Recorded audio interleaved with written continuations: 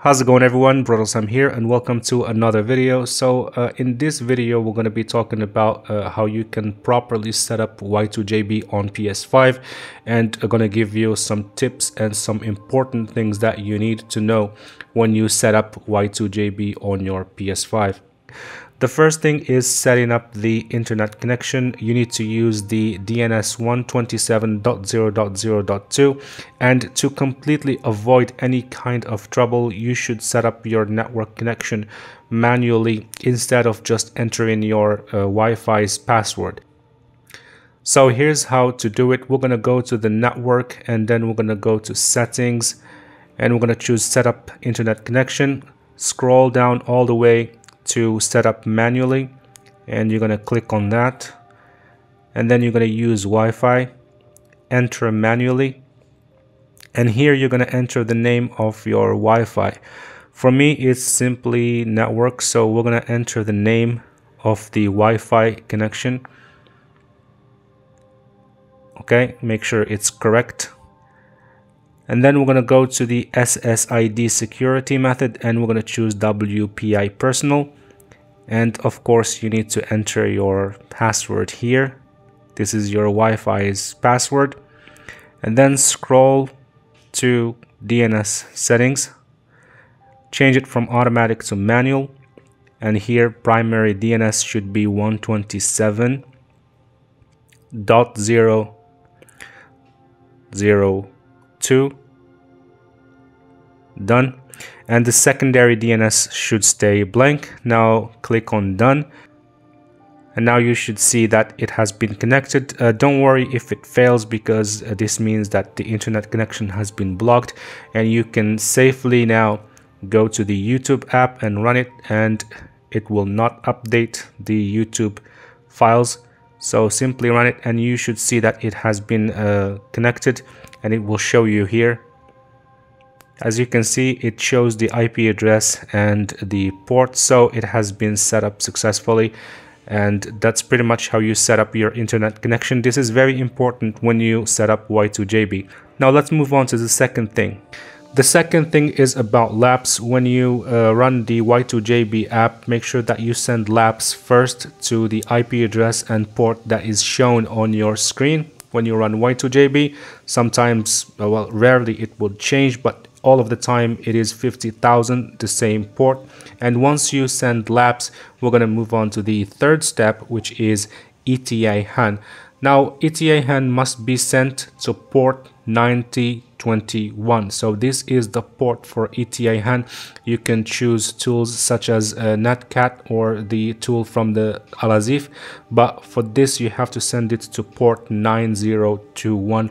No other port will work, and make sure that you don't mix this with 50,000 ports. So you have to send this to port 9021 when you send ETA HAN payload.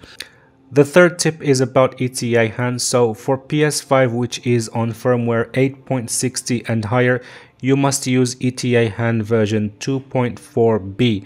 So you cannot use 2.3. It's not going to work on PS5 8.60 and higher. But for PS5, which is 8.40 and lower, you can use ETA HAN 2.3. So make sure that you get ETA HAN version 2.4b from the Package Zone Discord server, so you can run it on PS5 8.60 and higher, 9.xx and such. The fourth tip is that you must use this on a fake activated PSN and not a legit one. If you have a PS5 that has been logged into legit PSN, you cannot use this with Y2JB, and you need to create a new account locally and then offline activate it with the several methods that are available, whether you can do it manually or you can do it through ETA HAN toolbox. So make sure that you use a fake activated account to run Y2JB. That is the fourth tip, and it is very, very important. The fifth tip is kind of obvious, but I just want to mention it in case some people don't know about this and they are new to this.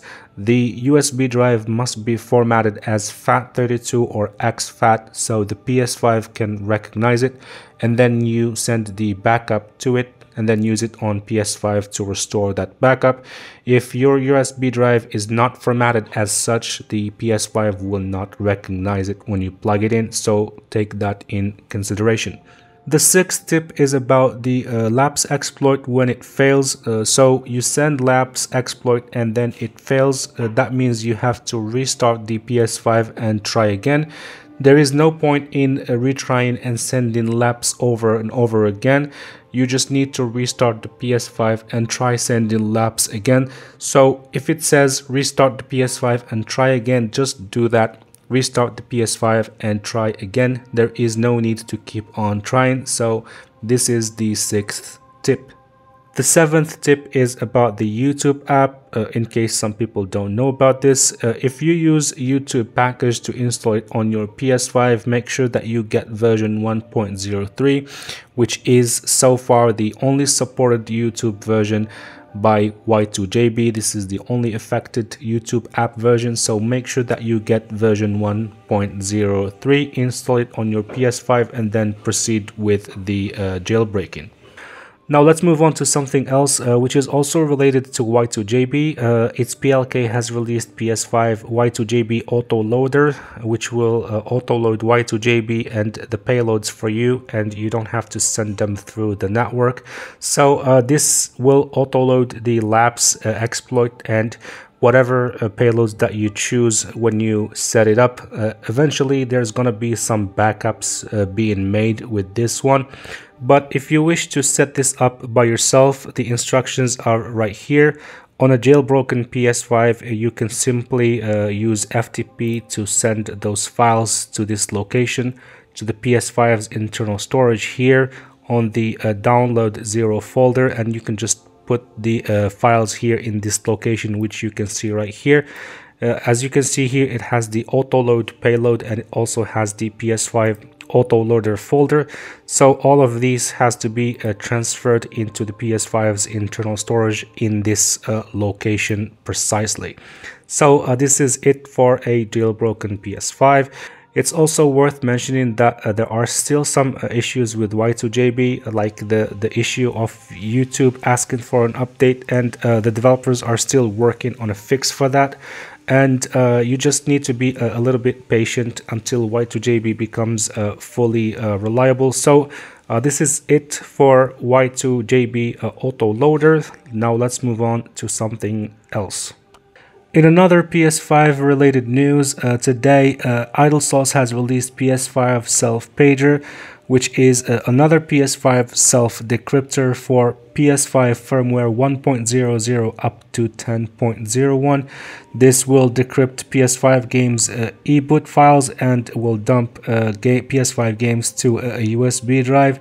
This brings a lot of speed improvements, which EchoStretch is planning to add to his own PS5 app dumper's next release.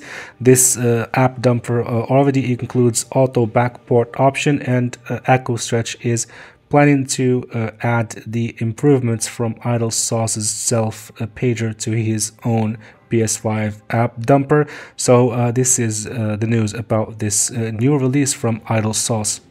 Now let's move on to something else which is related to PS4 jailbreaking. So yesterday we got our first look at the Flow's newest kernel exploit, net control, being chained with BDJB for PS4 up to 12.50 firmware. So it seems like this is gonna be the next PS4 jailbreak up to 12.50, which uses BDJB, and this is not gonna be for 12.52 or 13.00.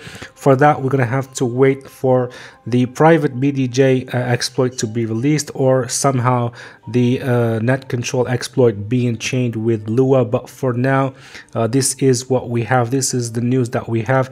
This is an early look at BDJB being chained with the net control exploit, and it seems like this is going to be the next PS4 jailbreak.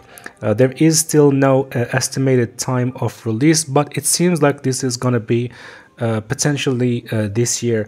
So this is the news that we have about PS4. If you have a PS4 that is on a higher firmware, which is like 12.52 or higher, you need to disable the internet, disable the updates, and wait for a new jailbreak.